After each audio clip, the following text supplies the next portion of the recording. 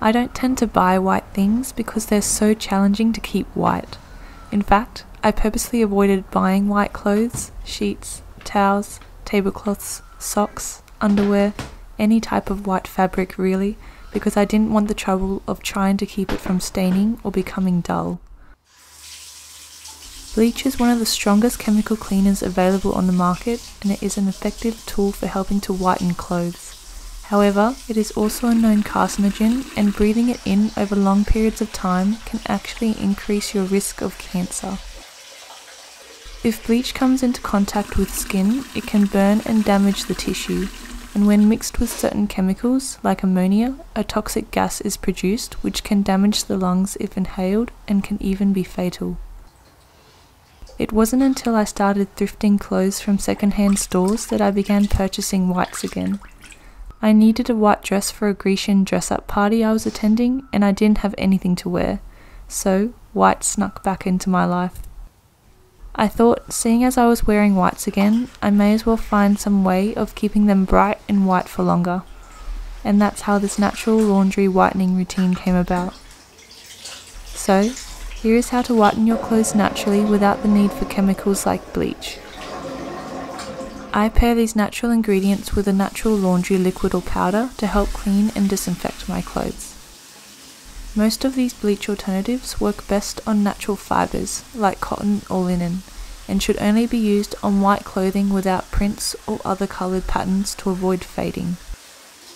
When washing your whites, use the warm or hot water setting. Just make sure it is safe to use on that particular fabric that you're washing. You can double check by reading the fabric care instructions, then opt for an extra rinse cycle. Really stubborn stains may require another treatment, such as a spot treatment, but most stains should disappear with another wash. Do not put the clothes in the dryer until you're certain that all the stains are gone, otherwise they can bake into the fabric. I start my whitening routine by pre-soaking my whites and linen in a solution made of 1 part distilled white vinegar and 6 parts warm water, which can help naturally brighten your whites in an environmentally friendly and toxin-free way. Mix the solution in a tub, sink or washer drum and completely submerge the clothes before swishing them through the vinegar solution to make certain that all the items are saturated. Let the clothes sit overnight and then wash as normal the following day. Do not be concerned about the vinegar smell, as it will fade as the clothes dry. I soaked my clothes again afterwards in a solution of half a cup of borax to 1 gallon of warm water. I left mine to soak for a few hours to really help remove some tough stains, but you really only need to soak them for at least 30 minutes or more.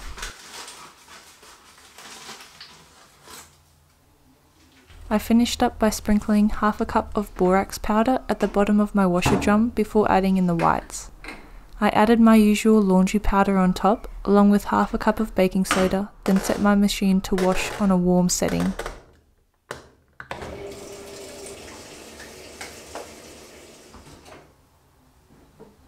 For spot cleaning stains, you can make a paste using baking soda and water and apply it directly to the fabric.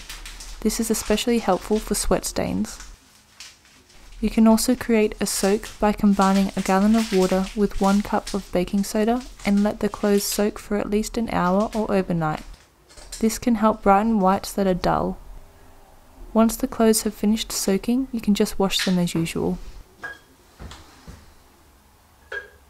As my washer was filling with water, I added 1 cup of a 3% hydrogen peroxide solution to the water, making sure not to pour any hydrogen peroxide directly onto my clothes as it can bleach and cause spotting.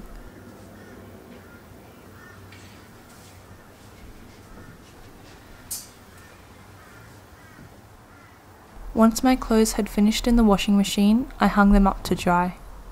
The best way to ensure your whites stay white is to start a whitening routine straight away and not wait until they become dull or stained to start. This will help maintain their white colour for longer.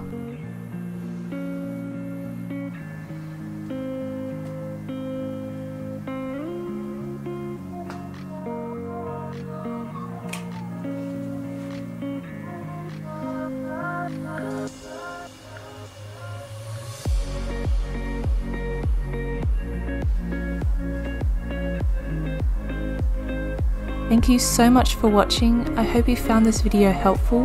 Let me know if you use any of these ingredients to help whiten your clothes too, or if you have any other tips for whitening clothes naturally. I'd love to hear them. I'm sending all my love to you. Take care, and I'll see you again soon.